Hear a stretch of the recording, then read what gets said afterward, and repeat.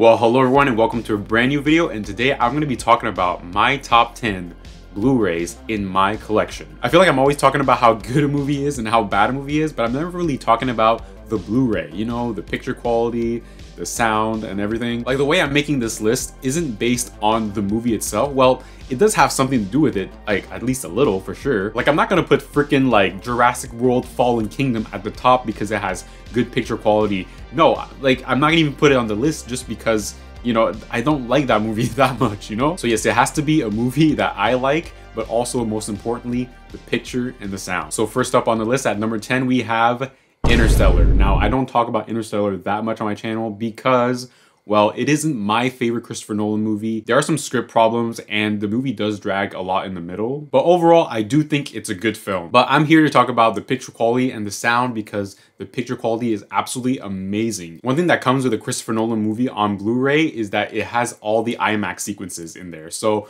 the movie will start in widescreen, and then there are scenes where it's going to be like full screen and it's like super immersive and awesome. I remember I bought this on opening day because I knew I was going to have some friends over and I wanted to test this out on the Blu-ray and have them experience this, see the IMAX footage and everything. Like, I already knew that this movie was going to look good at home. And of course, the sound and the visuals, definitely worth having on Blu-ray. Next up on the list at number 9, we have Zack Snyder's Justice League. Now, this movie absolutely looks amazing on Blu-ray, and I really love the choice that Zack Snyder took to put this movie in 4:3 instead of the usual 16:9 widescreen thing. I think it really adds something really artistic to the DCEU. Like, it's something different and something that we've never seen before. And I'm probably one of the few people that actually like the color grading in the Zack Snyder movies, particularly this one. I like the color grading of this one way more than Man of Steel and BVS. And of course, Tom Hokenborg's amazing soundtrack for this movie. Oh my god, it like blasts your ears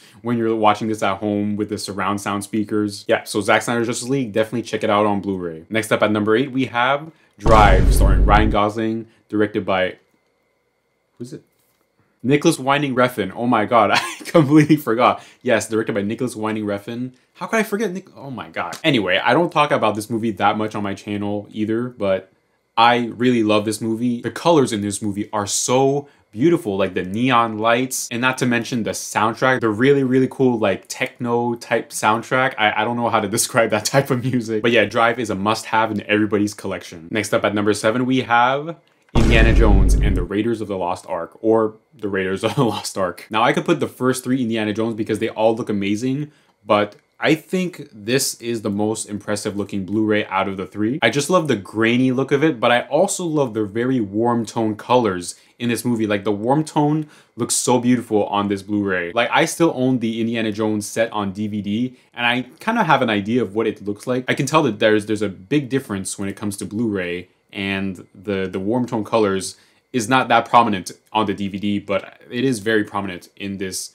Raiders of the Lost Ark Blu-ray. So yes, definitely check this out. Next up on the list, we have the Lord of the Rings trilogy. Got Fellowship, Two Towers, and Return of the King. And the picture quality on all 3 movies are absolutely amazing. The sound is absolutely great as well. But I think I'm putting this mostly at this spot because of the rewatchability and how it's my favorite movie of all time. A lot of people don't really like the color grading on the first movie, as I've heard, but I actually really do like the green tone of this movie. I like the green tint. It makes it more like fantastical in a way. I've seen the colors of the 4K transfer, which makes the colors look more natural, like natural light and stuff, which isn't bad, but I do prefer the green tint to make it look more fantasy-esque, I guess. But I already prefer the color on this more than the one on the DVD. Next up on the list, we have Avatar, directed by James Cameron.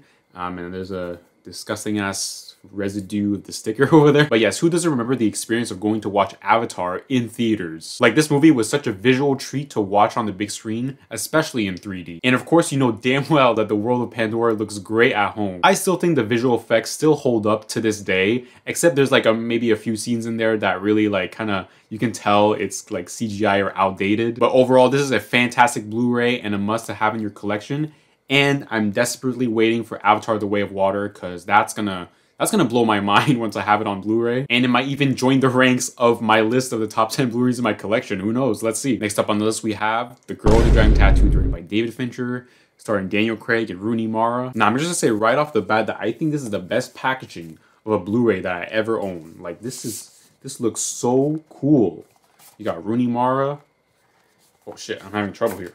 Oh, Daniel Craig, and like the discs, they look so cool. But yes, I already talked about this movie many times on my channel, saying that this is a visual masterpiece. It's a movie that's crafted to perfection and everything just looks so good. Like the shots, the sound, the soundtrack. Now, at number 3, we have Dunkirk, another Christopher Nolan movie. Yes, you can never have enough Christopher Nolan movies because of the IMAX footage. The IMAX footage looks so good on this Blu-ray. And I'm mainly putting this movie so high on the list because if I want to test out the Blu-ray, the sound, the picture quality, this is the movie to go. Right at the start of the film, there's already an IMAX scene and the sound is super intense. Like, to me, this is the perfect movie to test out your surround system, your Blu-ray, and all that stuff. So at number 2, we have Skyfall. Literally, like, my favorite looking movie of all time. The cinematography by Roger Deakins is absolutely stunning. It's like literally, I think it's my favorite work of his anyway. And just like Dunkirk, this is also the perfect movie to just test